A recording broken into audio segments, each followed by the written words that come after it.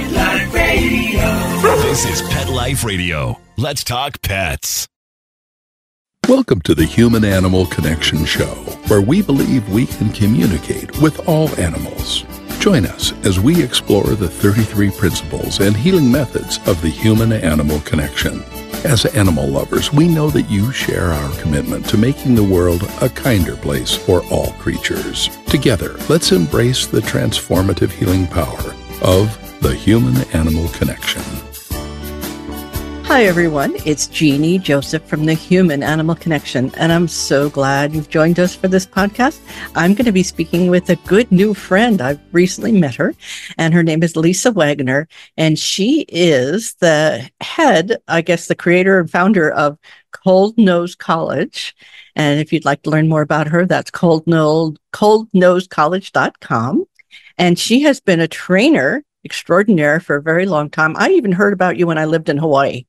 Did you really, Jeannie? Yes, my mentor, because when I was in my dog training program, which I had to do because we were doing a prison dog program, she mentioned you, that you had a wonderful online program. So anyway, Maria Solarki, I don't know if you remember her, but... Oh, yeah, the name is familiar. Yeah. So great. And one of the things that we're going to be talking about today is Lisa's wonderful program, the original Rocket Recall Protocol. And this is incredibly important for any dog person who shares their life with a dog, the ability to get your dog to come back to you when you need them to, especially in an emergency situation or anything that's urgent. And it's not always easy, as many dog people will tell you. It's not automatic. It's not so easy. So we're going to learn a little bit about how we can get the peace of mind of knowing that the dog will return to us when we need them to, and discover the important training tools that will help us reach this goal. So, Lisa, welcome to the show. Thank you so much, and thanks for having me here. I'm thrilled to chat with you about recall and, anything else of dogs. Yeah, we have 5 hours, right? No, I'm just kidding. Yeah, so tell us just briefly about your training program, and then we're going to spend the time talking about recall. So great. Yeah, thank you. So the training that we do is all positive reinforcement. So we are reinforcing behaviors that we like so we get more of them, and managing with enrichment or other tools, to prevent those unwanted behaviors from being reinforced. It was a death of a dog that propelled me into training. And a couple of dogs later, I realized at a play group that when a client said, "How did you call her away from the other dogs playing to you those multiple times during the session?" So it's easy, you train it. And I thought, how do I train it, right? I've been successful teaching it. How do I train it? So I started writing out the protocol, what we do, how we do, filmed a DVD about 10 years ago, now streaming video, but always wanted to put it in book form. People like holding a book. Yeah. So I put it into a book, and it's been successful with the dog trainers and also, of course, guardians, which is who I originally intended the book for. Okay. So tell us about why recall starts with the human-animal bond, the connection between you and the animal. Why is that step one? Don't we, if you love animals and if you love your dogs, don't we all aspire to have a deep, trusting relationship? So if you create a bond with your dog or any animal that's under your roof, it strengthens the communication between you. It develops trust between you. What happens with trust? If we trust someone and we have a bond with them, then we want to be with one another. And so, yay, that's wonderful for every part of our life with our dogs. But if you want your dog to come back to you, especially in an emergency situation, they must trust you in order to be the kind, benevolent, wonderful person you are when they return to you, and not worry about what other consequences may be. So using positive reinforcement, reinforcing training steps along the way is going to help build that bond, not only while you're training, but it's a longer lasting bond. You can revitalize your relationship by training and recall in this way. And you might just save your dog's life. Excellent. So we're not just looking at recall as a kind of blind obedience. I don't know if I could use that word, but we're looking at it as really a way of calibrating and perfecting and deepening our relationship. Absolutely. I want my dog when I call, I train my dog, and the protocol helps people understand how to train their dog to have a immediate turn on the dime rocket recall. Mhm. So that you practice it, you've done all the training steps, you've reinforced it so heavily that when you do call, that dog doesn't have to think about what to do. It becomes automatic. And then they turn on a dime and start running to you with glee on their face Yes. because of what's going to happen when they get to you. You Mhm. become the reinforcer. Right. So the reward is connection. Absolutely. Yeah. Perfect. The human animal connection. How Right. spot on can that be? Exactly right. Yeah. So it's a very different model that we're talking about here than, say, maybe our grandparents were taught about using fear or dominance to control dogs, which may have worked in the short term, but I believe damaged the bond. Yeah. Absolutely. I mean, we want our dogs, everything in my book and all the training we do focuses on keeping the dog and the client feeling physically and emotionally safe during the Hmm. learning process. Because none of us can learn if we don't feel safe. Right. So, creating a safe environment and then breaking training down into small enough, achievable steps sets the dog and the client up for success. Hmm. Well, that's such an important thing you just said that I want to drill down a little bit into it, because I see that when I work with the shelter dogs, that if there isn't a sense of safety, you can forget about teaching anything. So, and of course, shelter is a very stressful environment, but what do you do that contributes to safety, and what should people avoid that takes away from safety? So let's A just, good question. So, first of all, as you mentioned, what I call old-fashioned training, that old obedience type of training that hmm our grandparents may have used. I'm using food to reinforce, hmm and I am moving my body in such a way to not cause stress to the dog. So I'm right. using training techniques that, increase buy-in and the dog enjoys the process. And I'm meeting the dog's needs with whatever those may be at the moment. So I'm reading dog body language. It's Hmm. really awesome for guardians to gain a little bit of understanding about how dogs display, how they show through their body what they're feeling. We don't know Yes. for sure, but over the Hmm. decades, we've studied dogs and understand that a tuck tail means the dog is uncomfortable. So I'm Hmm. watching the dog to make sure that anything I'm doing, anything the client is doing, interacting with the dog, creates comfort for the dog versus stress. Okay. It can So, be as simple as I'm not stepping into a dog into their space. right. I'm inviting them to come to me.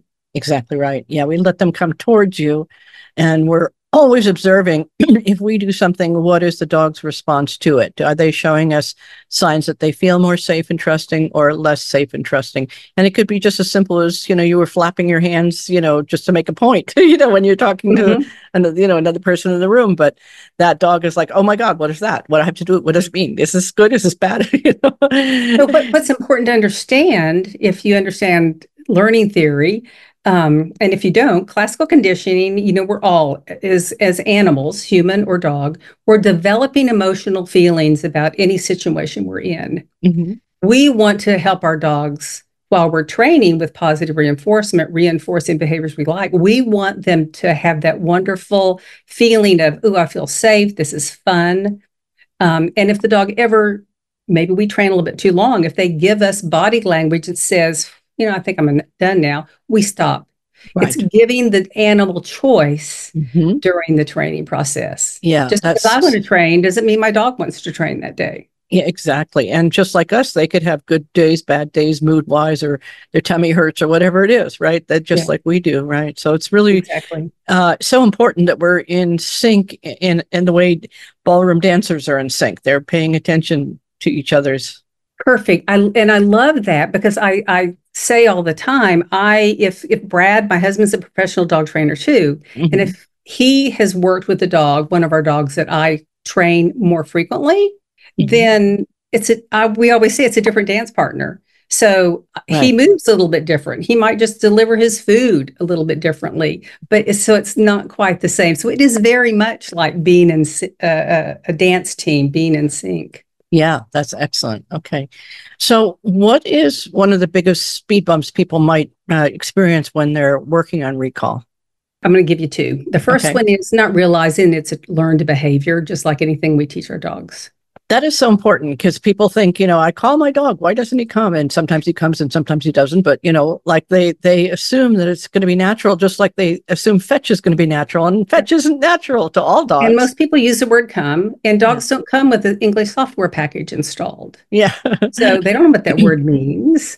So just realizing, realizing it's a learned behavior. And then secondly, when the dog gains some skill at home, not understanding how to add in distractions in minuscule levels, progressive, systematic way of adding in those distractions. And that's what my book does is break down those steps. There are focus and attention exercises that are very achievable, very, very close.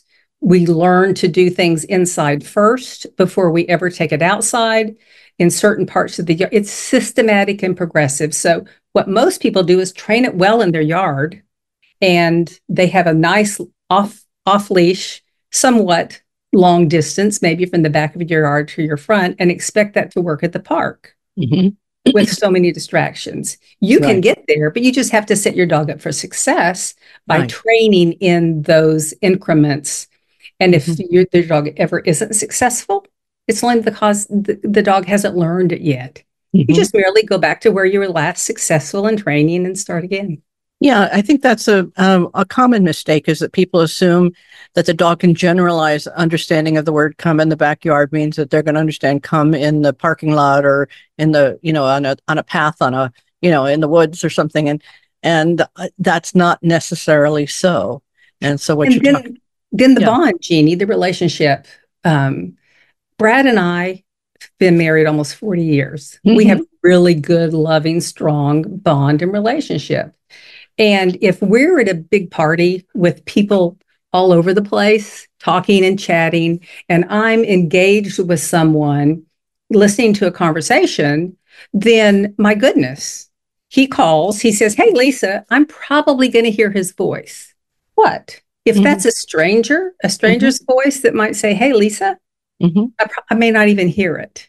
Right. So the strength of that bond and the time spent together, enhances not only trust, but communication and hearing. Yes, exactly right.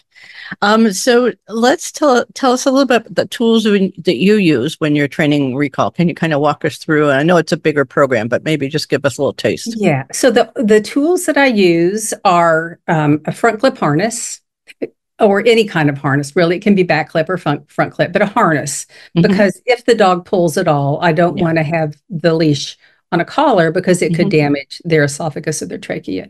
So a harness, a 6-foot leash, and a long line. So a long line is really just a longer leash and something that's 15 feet or longer. You're going to be using the long line when you start training more distance. So you're moving from one tool to the next, the 6-foot leash to the longer line, before you ever think about off-leash work. Because we want to prevent, while we're training the behavior we want, the dog returning to us, we want to prevent the unwanted behavior of running off after a squirrel. So having your dog on leash while you're training is that management tool. It keeps the dog from running off after things and getting reinforced by that chase, that squirrel, that other dog. So, a lot of what you're talking about is really focusing the dog's attention, so that they are, they're on that leash. They know that there's a context of their, energy exchange versus if they're off leash and that squirrel comes and they're just going to run and bolt and follow that. Yeah. And then we eventually get to off leash work, but we want to achieve success first. We want to crawl before we, walk, and walk before we fly. Great. Excellent. Okay. Well, this is very fun. When we come back, we'll talk a little bit more about the rocket recall and some of the fun stories you might have of training, whether they would recall or in other areas. We're going to take just a short little break. You're listening to the Human Animal Podcast. We'll be right back. Hey friends, if you like what you're hearing and want to learn more, check out Dr. Joseph's book, The Human-Animal Connection, Deepening Relationships with Animals and Ourselves. Or visit the website, thehumananimalconnection.org, to book an online consultation. Thank you for loving animals. Now back to the show. Take a bite out of your competition. Advertise your business with an ad in Pet Life Radio podcasts and radio shows. There is no other pet-related media that is as large and reaches more pet parents and pet lovers than Pet Life Radio. With over 7 million monthly listeners, Pet Life Radio podcasts are available on all major podcast platforms. And our live radio stream goes out to over 250 million subscribers on iHeartRadio, Odyssey, TuneIn, and other streaming apps. For more information on how you can advertise on the #1 pet podcast and radio network, visit PetLifeRadio.com/advertise today. Let's Talk Pets on PetLifeRadio.com.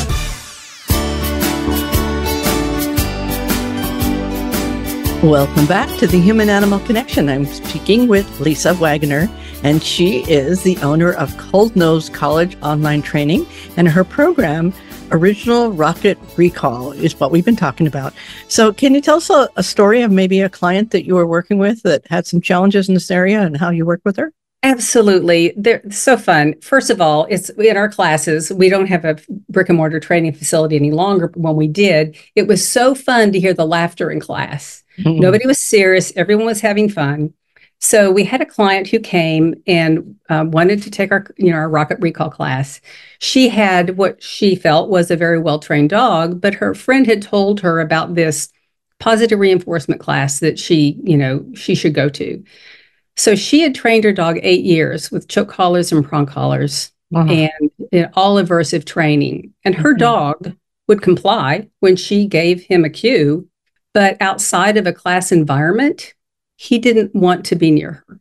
Wow. He wanted nothing to do with her. Yeah. If, he would just want to be away from her. Wow. They took our Rocket Recall class and then put the practice into home. Remember, all training is only as good as implementing it at home. Right. They did all of that. And to see the difference in their relationship, her dog, who was named Sirius, wanted to be with her. Wow. Wanted to spend time with her. And he would return when she called. Wow. To see the client gain success, to see the dog gain success with recall, but to see how their bond shifted, how they developed a bond, really, was it brings tears to my eyes still. Yeah. Because those shock collars and stuff, like we were saying, they can get an immediate appearance of compliance, but the price of that is the bond, is the love, it's the trust. Yeah, there are serious unintended consequences, and my husband Brad will always say, I don't have to shoot you. If I just cock the gun, it'll probably scare you. Right. What do you want? Do you want a dog who's returning to you because they're going to fear something that's going to be painful to them, or do you want them returning to you with unbridled joy? Yeah. I want the latter. Yeah. And so you've been around. I mean, you've seen the old ways, you've seen the new ways. Do you feel like the word is getting out that positivity is the way to go, or do you feel like we still have a long way to go to educate the public? I think there's a long way to go, Jeannie. I think there was a time there was starting to be a shift, and then there's some really aversive trainers who are TV personalities now, and that has promoted the use of aversive training. That's why, in addition to just wanting to put my book and my protocol into book format, I've seen the increase of shock collar training. Yeah. And I wanted guardians to know that there's a different way, a very successful way to train their dog, where the dog feels joy versus fear. Yeah. It's interesting because in the military, I've worked a lot with the military, and in the old days, they used aversive methods. They used fear. And they got wise that this was not the best method, and they began to switch to positive training. And what they found was that the dogs, it was 300% more effective in terms of both the speed that the dog learned it and the ability of the dog to retain what they had learned. And so they have, and this, we're talking about military working dogs training. So for them to recognize that this is just the better way, it's so sad when you hear people still thinking that shock collars and other aversive methods, aversive meaning fear-induced or pain-inducing methods, are anything that should be even legal. No, absolutely. Well, here's a human example too. A animal who's trained with positive reinforcement will work really hard to attain that reinforcer. Mm-hmm. If they're trained with aversives, they'll work hard enough just not to receive the aversive feeling, the punishment. Ah. We were teaching a learning theory class in a dog training academy where Brad and I were up speaking, talking about learning theory, mentioned that. And he said, oh my gosh, here's my human example. Lisa's father had a PhD in clinical psychology. Mm-hmm. And she was told when she brought an A home on her report card, she'd get $5. Mm-hmm. My dad had a PhD in music education. Mm-hmm. And I was told in no uncertain terms, if you ever bring a D home, you're grounded. Mm. Who do you think was the A student and who do you think was the C student? Yeah, the one who was positive. He did just enough to not receive that. Right. Aversive. Yeah.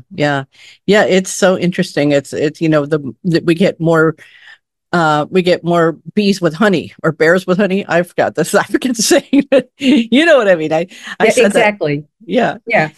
And I trained. I was not a professional dog trainer, but I trained my dogs with aversive tools, choke collars and prong collars and leash jerks. And it was an Australian Shepherd that we brought into her home where I wanted to learn agility. Mm-hmm. And so I bought books on agility. There were no agility classes in my rural area. And I started reading about, you give the dog a piece of food after they do the behavior. Mm-hmm. And like, oh my gosh, this is amazing. I started using it with Carter. Mm-hmm. His exuberance was there. I created amazing buy-in. It was very effective. Mm-hmm. And so, unfortunately, at 2.5, he was tragically killed. Mm-hmm. And it was not long after I had learned about positive reinforcement. And I was in the depths of depression for 3 months. And when I finally crawled my way out, I said, I want to help other people learn that they don't have to hurt their dog to train their dog. Yeah. Never meant that to be a dog trainer. I just wanted to help my shelter. But, I got bitten by the bug. I started learning learning theory, and it's like, I'm hooked. Mm-hmm. Great. So tell us just a little bit about your program, the Cold Nose College. What can people learn with you? So Cold Nose College, our business has shifted over the 20 years, about every 5 years. Mm-hmm. So it has morphed into, now we're working with professional trainers, and we're providing behavior and behavior consulting or case consulting for aspiring trainers. Aspiring too, but also professional trainers. Mm-hmm. And we're on faculty teach for Victoria Stilwell Academy of Dog Training and Behavior. So I'm on Zoom every day with students in different parts of the world, helping them hone their skills. Mm-hmm. And so teaching the next generation of dog trainers. That's fantastic. Spreading the word, spreading the love. Yeah. And then spreading Rocket Recall, the methodology. Yeah. A fun, effective way to teach your dog to come back to you. Yeah. Well, we have, our latest rescue is a wonderful dog, and he has passed his therapy dog test, so he's doing very well. But he has one behavior that is not so desirable, and that is when I leave the house and I come back, there's like, okay, what am I to find here? So he gets into everything. I mean, you think everything's put away, everything's okay. I did my thing. The garbage can is locked, and it's mostly food, but he has chewed the ends of scissors, just everything. So any thoughts? Well, so yes, I'm happy. It seems to be what I call normal dog behaviors, which is getting into things that they shouldn't get into and wanting to chew, and versus true separation anxiety. I'm also a certified separation anxiety trainer. I worked for 7 years solely with guardians whose dogs were terrified, had symptoms of not being comfortable home alone. It sounds to me like your dog may be finding fun things to do while you're away.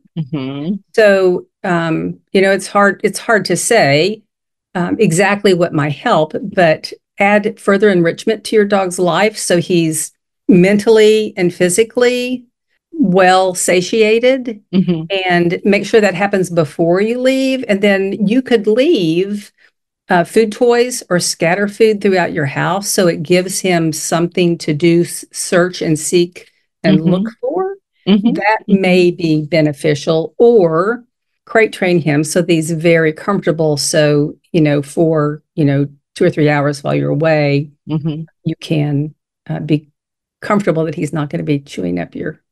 Well, we've got 3 dogs. Scissors. They're so, dangerous. Right. Right. Yeah. Yeah. I mean, it's like, how did he get this thing? It's like, he got. They're so creative, aren't they? So creative. I mean, and we've got 3 dogs in the house, So, and he's the one that I think instigates these things, and he'll eat a whole loaf of bread if he can. It's like didn't realize that the bread box was not closed. I have a trainer friend that I worked with whose dog did have separation anxiety, but he also was a food hound. He was a lab, and he crawled through a cupboard, not an armoire, like an antique kitchen cupboard that had a slide on it to the kitchen. He got up on that cupboard, slid the door open to that pass through, crawled through the little teeny tiny hole, and ate everything he could get his mouth on in the kitchen. I know. It's like, I think Harry, I can't believe he's still alive after the things he's consumed. He must be related to Ben. Isn't the client's name is Ben? Yeah. The dog's name is Ben. He was in a house with 12 dogs when I got him. So, I don't know what all would, but she says he never did that here. I'm so glad he landed in your house. Yeah. Well, it's also been summer, so he hasn't been out doing his therapy dog visits at the school. We do a lot of school visits and stuff. It's been too hot for the dogs to go out. So he's probably bored. I have students in Houston, and it's just so unbearable. At 11:30, it's still 100 degrees there. And so it's hard to give them meet their physical needs. So truly, if you can use the nose and have him do some searching and seeking within your house in certain areas, that may be really beneficial for him. Okay. Well, great.